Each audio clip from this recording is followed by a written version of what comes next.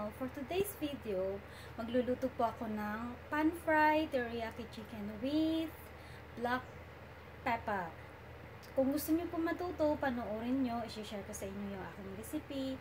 Super tender siya, juicy, at siguradong magugustuhan ng mga anak nyo, asawa nyo, at ng family nyo. Try nyo po, panoorin, at matuto po kayo. So, ito guys yung manok. Isang piraso siya. Boneless chicken leg. Oil for frying. Pan-fried. Peppercorn. Teriyaki sauce. So, ito lang yung apat sangkap na gagamitin natin para makagawa tayo ng pan-fried teriyaki chicken.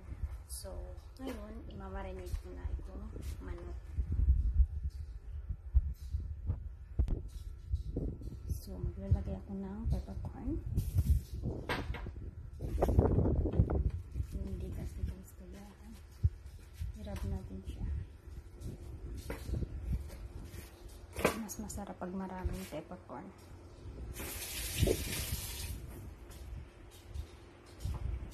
Ito guys. Tapos, puhusan natin ng teriyaki chicken. Teriyaki sauce. Ito guys, tinatantya ko lang to. Pero pag sa isang manok, maglagay kayo ng 3 tablespoon na ganyan siya. Para mas malasa. So, ito na siya guys. Pabalik na rin natin. Nakikita nyo, maraming pepper. Kasi yan yung nagpapasarap. At mas lumalasa yung karne.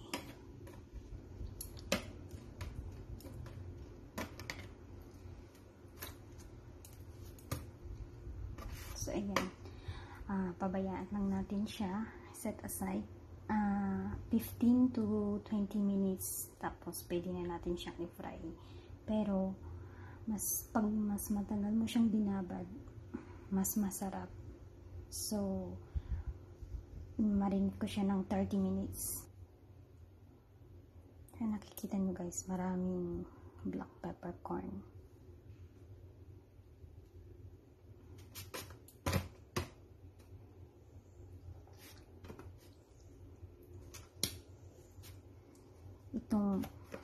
Itong part ng manok na to na boneless chicken leg, ito yung mas malasa at mas masarap, kaya ito yung ginagamit ko lagi magluto.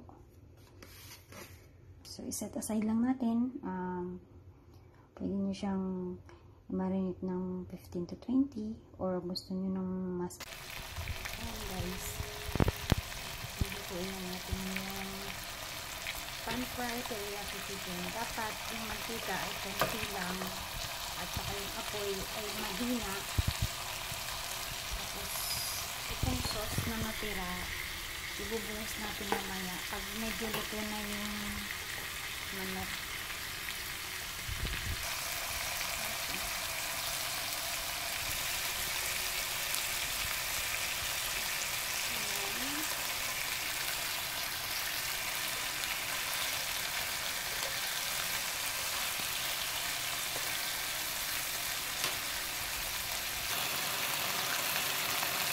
Tingnan natin guys kung okay na. Tingnan natin siya. Nabalik pa rin natin.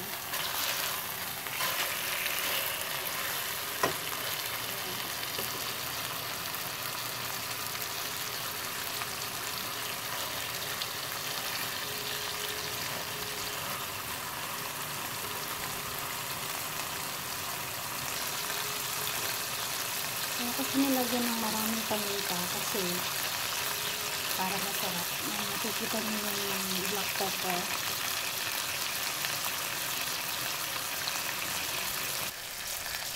Pag niluto nito, dapat mahina lang yung apoy. Tapos, babalik ka rin niyo. Ulit.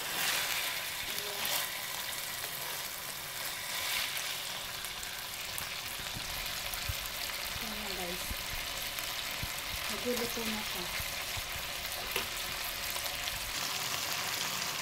Dapat pag nagluto kayo ng pan-fried teriyaki chicken, yung gamitin mo itong part ng manok kasi malambot siya na malasa.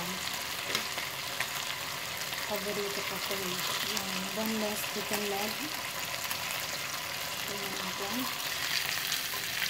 Pwede natin malikta ng ulit. After sa kabila guys, ilalagay ko na yung natirang sauce. So ayan, babalik pa rin ulit natin. Ayan siya.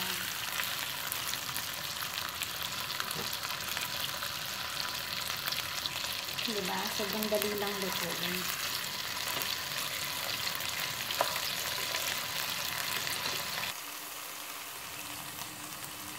And guys, ginuhos ko na yung sauce.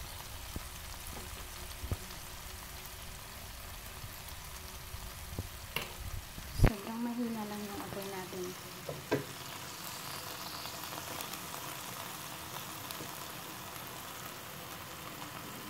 Yung sauce niya.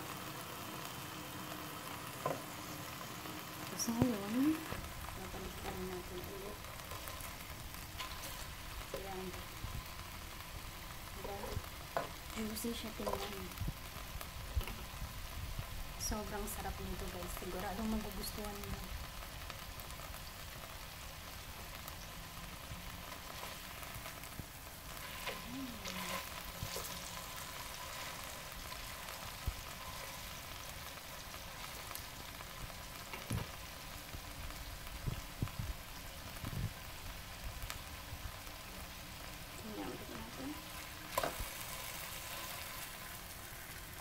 Ito na siya.